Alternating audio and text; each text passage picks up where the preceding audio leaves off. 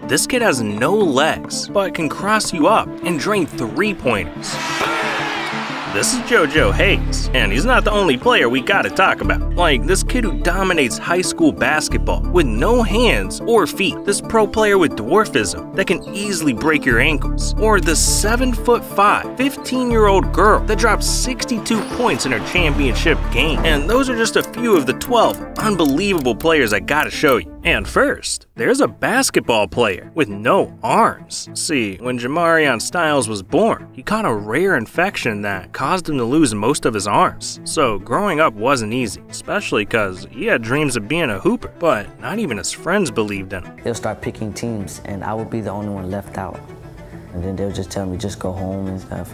You can break someone's heart like that. But all that rejection only fueled him, and by the time he was 12, he was so good that he made his middle school basketball team. Cause this kid learned how to dribble, pass, and most importantly, shoot. And on March 31st, 2017, he got his shot to play in a game and nailed it. Block him!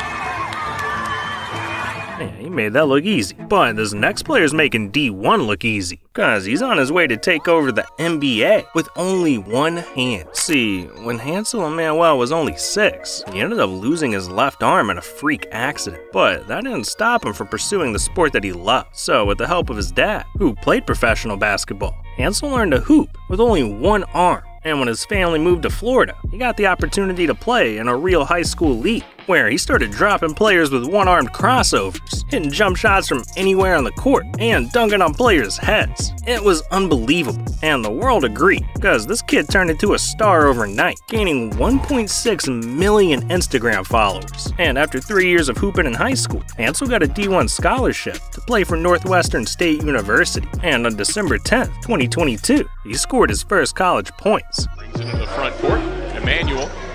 He'll drive in, lays it up, and there's the first points of the career of Hansel Emmanuel. But nowadays, Hansel's got his eyes set on the NBA, where he'd become the first one-armed player to ever make the league.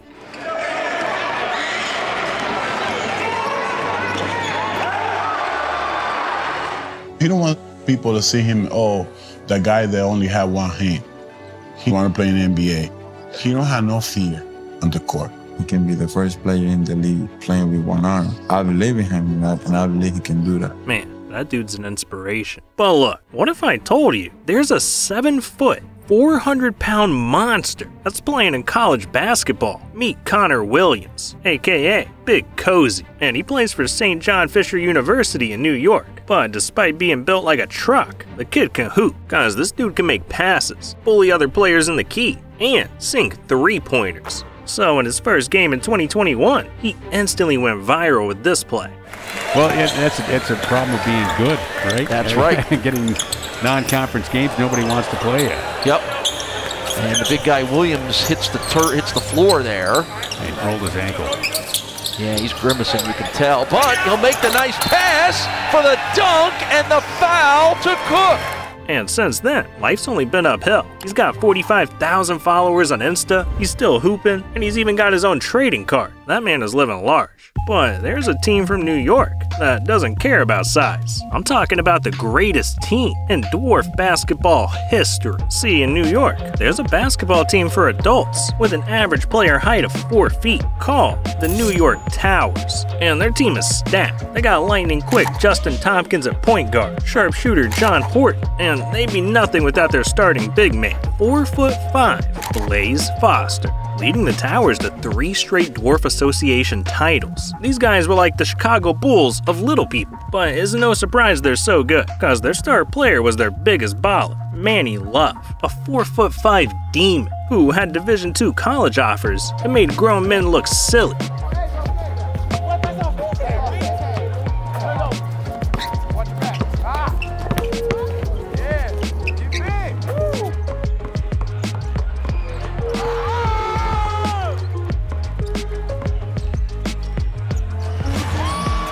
In fact, Manny was so good, he signed with the Harlem Globetrotters, making him the smallest person to ever play professional basketball. I'm one of the best basketball players in the world. That's why I'm a Harlem Globetrotter. Yeah, that man right there is the GOAT of dwarf basketball. But look, something's going on out in China, cause there's a little girl that's bullying everyone. This is Zhang Ziyu, a 7'5" beast, who is only 15 years old, and she's been destroying Chinese basketball. I mean, she makes it look like she's playing on a kid's hoop, but not only that, she's over 2 feet taller than all of her opponents. So when she goes to shoot, no one can even come close to blocking her, and even if she misses, she'll get her own rebound until she makes it, which is exactly why she's been averaging 35 points per game, and even once dropped 62 points in her league's finals. 这个进攻队员啊，这样呢应该是投进了。哦，分一下不着急，慢慢打。哎，再次这边山东高速这边除了张子宇的身高非常具有优势之外，那其他队员呢还是说 Yeah, that girl's a cheat code. And so is this next player, cause Darnell Rogers, the smallest player in D1 history, is absolutely terrorizing the league. See, this dude is a 5'2", 150-pound point guard, and normally a person that short would have a hard time competing. But Darnell was different, cause in high school, he figured out that being short could have some advantages. Being so low to the ground, it allowed him to make passes the defense couldn't reach. He's sneaky to get steals, and his dribbles were so low, no one could take the ball from him. So Darnell made his opponents look stupid, scoring multiple 40-point games, and leading his high school to back-to-back championships. So UMBC offered him their starting point guard spot, and not only did he lead the team in scoring, but he became the shortest player in D1 basketball history. You're averaging 9.3 points per game, but the thing that we just saw there is everybody came in. Little man, you're 5'2", so when you see opponents on the court for the first time, how do they react when they see you? When they lacing up with us, I mean, they gotta guard me just like I gotta guard them, so it's gonna be a tough matchup for them. I know it's tough when they gotta guard somebody like me that's fast and quick, and, you know, I can do everything, so. This man gets buckets, look at him. 5'2". Look at him. A floater off the backboard. He is averaging 14 a night, friends. He's a lefty too, that's cool. Wow. Maybe a little. Size doesn't matter, ladies and gentlemen, if you're watching this. You just look at it. Yeah, he's a bite-sized baller. But there's a lot more incredible athletes coming up, like JoJo, who with no legs can cross people up. And he's not the only one who can hoop without legs, cause this is Josiah, and his shot is so good, he can hit buzzer beaters like this. And we'll get to all that and much more. But first, we gotta talk about our sponsor, Game Time, the cheapest and safest way to get sports tickets. Cause if you find cheaper tickets than Game Time, they will literally give you 110% of the difference to buy any tickets you want. So you'll get the cheapest tickets guaranteed. They got tickets for sports, music, comedy, and so much more. And if you're like me, worried about getting bad seats because of how cheap the tickets are, don't worry, cause Game Time has the best feature ever. You can check the view from any seat in the venue, so you can pick the best seats for the best prices with no hidden fees. Game Time is famous for having the best last-minute tickets out there, and since they also offer the cheapest tickets possible, it's a no-brainer. So take the guesswork out of buying tickets with Game Time. Download the Game Time app, create an account, and use code REBOUND for $20 off your first purchase. Terms apply. Again, create an account and redeem code REBOUND for $20 off. Download Game Time today for last-minute tickets at the lowest price, guaranteed. But now, we gotta talk about the Michael Jordan of wheelchair basketball. See, when Patrick Anderson was a kid, he loved hockey, hanging out with his friends, and playing sports. But when he was just 9 years old, something horrifying happened. When I was 9 years old, I was hit by a car, and I lost both my legs below the knees. And in losing my legs, I lost my independence, I lost sports, I lost hockey. It was a really hard time. Patrick hit rock bottom. His dreams of ever playing any sports were ripped away, or at least that's what he thought, because just a year after the accident, Patrick was introduced to wheelchair basketball, and he immediately fell in love. And I remember that day very vividly. I saw basketballs lying on the court and a little mini basketball hoop.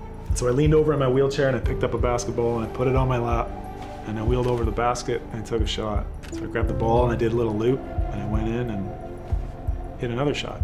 I mean, that was it. I was hooked. After 10 years of practicing and competing in local leagues, Patrick got so good, one of the best wheelchair basketball schools in the world, the University of Illinois, gave him a wheelchair basketball scholarship, where he became a star. But after 4 years, Patrick had his sights set on something bigger, the Canadian national team. And in 2000, they offered him a starting spot on the team to compete in the Olympics. Patrick knew he wasn't going to waste the opportunity of a lifetime. So over the next few years, he balled out, dropping crazy passes, hitting threes, and averaging a ridiculous 21 points a game. That is more points than Kobe, LeBron, or MJ averaged in any Olympics. And Patrick continued to dominate his entire career, winning gold medals in 2000, 2004, and 2012, and becoming the greatest wheelchair basketball player of all time. But look, we gotta talk about the player that has no hands and no feet. This is Landis Sims, and because he was born without fully formed limbs, people told him that being an athlete was impossible. But Landis didn't listen. He wanted to play basketball, so he got prosthetic legs, learned to catch with no hands, and after years of practicing, figured out a way to shoot so well, he ended up making his high school's basketball team. But it was obvious he wasn't going to make it to the NBA, so Landis decided to play baseball, and he got so good, the San Diego Padres signed him to a one-day contract. Excited to have you here with us. I know you have a special relationship with Joe Musgrove.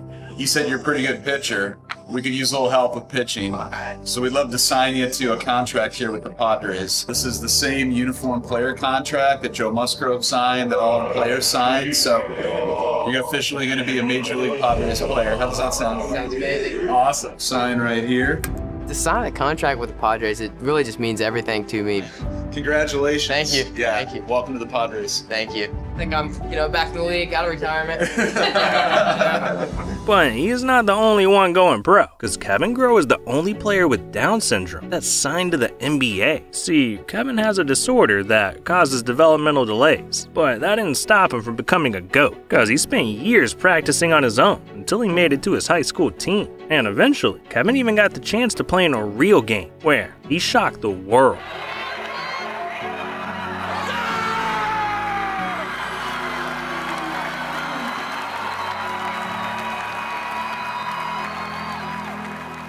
This was the greatest game ever played by someone with Down syndrome, because he dropped 14 points, including 3 3-pointers, and he even hit a buzzer beater.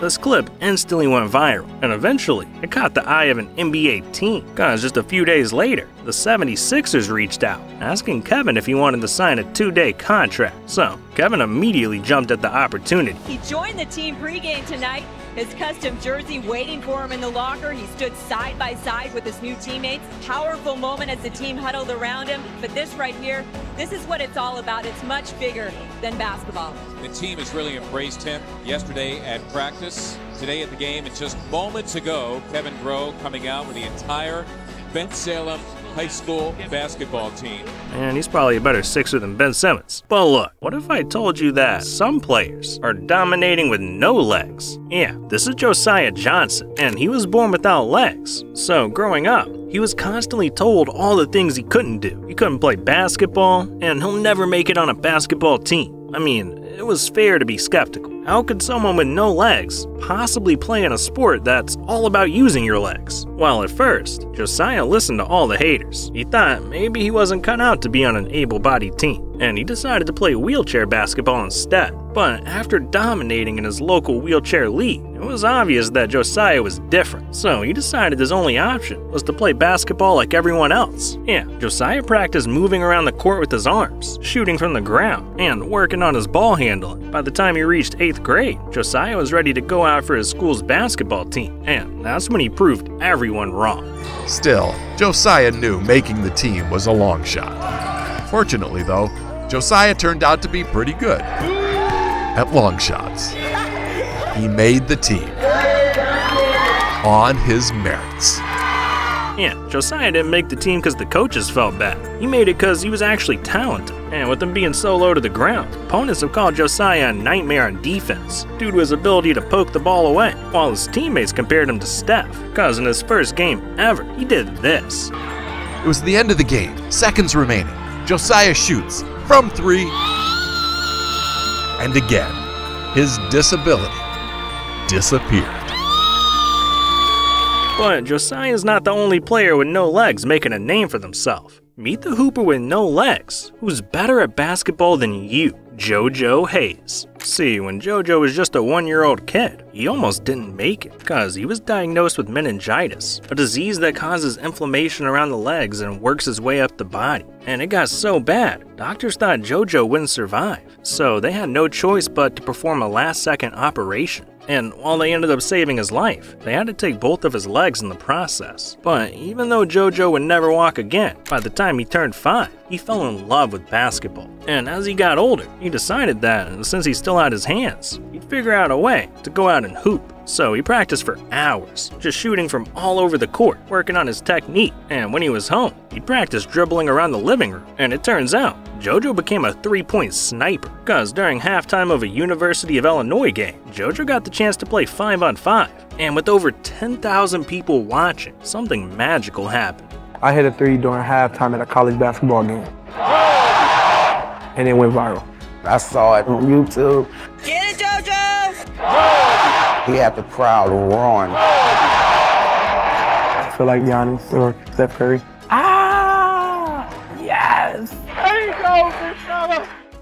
Bro's doing more with no legs than I am with 2. Now look, while both Josiah and JoJo grew up without legs, there's a basketball player who lost their legs at the age of 33, but did not let that stop him from playing basketball. See, on May 2nd, 2021, AJ Davis was on top of the world. He was playing for the Columbus Condors, a minor league team in Ohio, and he'd been balling out, dropping 29 points in his last game, with hopes of going back overseas to play, or even catching the eye of an NBA scout. But just 3 days after his big game, AJ was heading home to drop his daughter off when he noticed a homeless man on the side of the road asking for food. So he pulled over and started digging through his groceries, trying to help the dude out, when out of nowhere, a car struck AJ from behind. 911, what's the location of your emergency? On Hamilton Road, it's not me. There was an accident and somebody, it looked like his legs are really broke. A month later, AJ finally woke up in the hospital after being in a coma. Doctors immediately surrounded AJ's bed, where they gave him the worst news of his life. Despite doing everything they could, AJ's legs were so severely broken, doctors had no choice but to amputate both of them. I want to carry that pain and anger, but then if I carry that, that'll be stopping my blessings or what he has planned for me. So I'm not going to hold that burden on me and stop what he has next for me. So I'll just continue to live my life. Yeah, I don't have my physical legs, but I'll get artificial legs to get me back rolling. So it's a process I have to go through, but I'll get through it. But despite missing both of his legs, AJ had one thing on his mind, getting back on the court. And just 2 months after the accident, AJ made his return. His spirits have not wavered, the positivity has not wavered, having to be in a coma for what was over a month. And doctors, to save his life, ended up having to amputate both legs. But AJ Davis so glad to be here, and we are so glad he's here as well. AJ went from losing his legs to being back on the court in just 2 months. But his story is bigger than basketball, because despite everything that happened to him, AJ holds no hate in his heart. You could talk to her, what would you tell her? There's no pain in my heart towards you. I don't hold anything against you. Like, yeah, the situation did change my life, but there's no grudge or anything that I'm holding or hate towards you.